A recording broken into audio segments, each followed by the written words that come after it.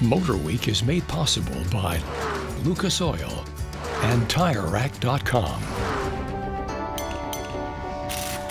So you need a new vehicle and you're thinking about something with electric propulsion. That might be an EV, an electric vehicle, or a plug-in hybrid. Either way you go about it, you need to recharge the battery in that vehicle. Now, most of them come with a level 1 charger, such as we see here. Now, this level 1 charger plugs into the regular household outlet, and it'll charge the battery slowly.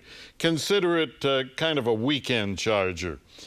Now, what that does is that for every hour that you charge the battery, you're going to get 4 to 5, maybe 6 miles of travel out of your battery.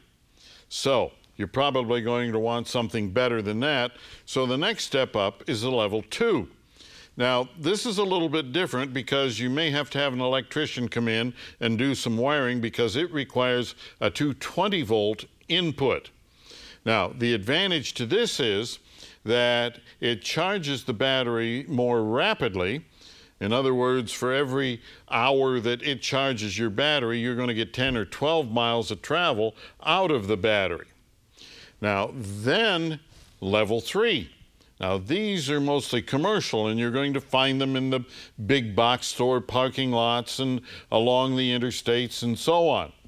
They have the ability to give you about an 80% charge in under an hour. So you see some superchargers and all of these different things that people talk about. Well, the thing to remember is that no matter what the charger has the ability to put out, the only thing that will go into your battery is what the architecture and battery of your car will accept. In other words, if you have the capacity to accept 50 kilowatt hours into your battery, into the system of your car, and you're plugged into a 150 kilowatt hour system, then all you're going to get is the 50, not the 150.